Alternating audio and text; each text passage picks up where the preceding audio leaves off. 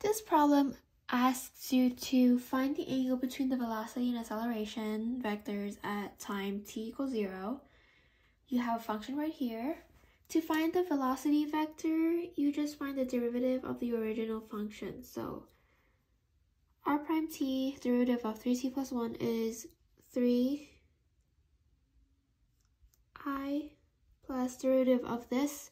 With square roots, you could write square root of 3 to be 3 to the 1/2 power, and bring this down, you get 1/2 3 to the negative 1/2 tj. Okay, for j component. Now, for t squared k, derivative of that is 2tk. Okay, next, to find the acceleration, you find the second derivative of the original function, so it will be 0i plus 1/2 times negative 1/2, you get negative 1/4 times 3, negative 1/2 minus 1 is negative 3/2,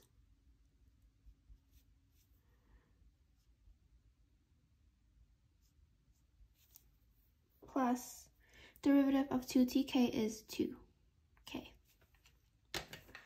Alright, now let's simplify this. Let's plug 0 in for t for both of our vectors. So for the velocity vector, you would get 3i plus 0 times anything is 0, so this would be 0 and this would be 0.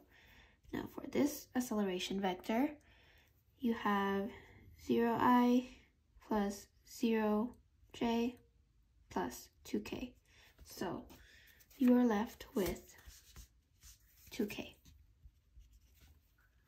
Alright, now to find the angle, you recall from last chapter that the cosine theta equals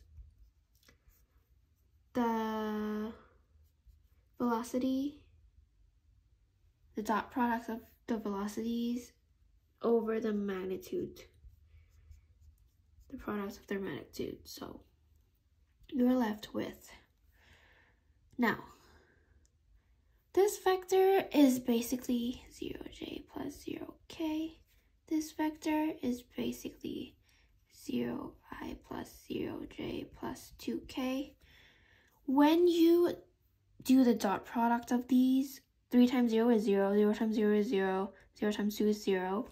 You have 0 in the front. And if there is a 0 in a numerator of a fraction, the fraction is going to equal to 0. So cosine theta equals to 0. However, you want to find the angle. So to find theta, you need to do arc cosine. So theta equals inverse cosine of 0, which gives you pi over 2. And this is the angle.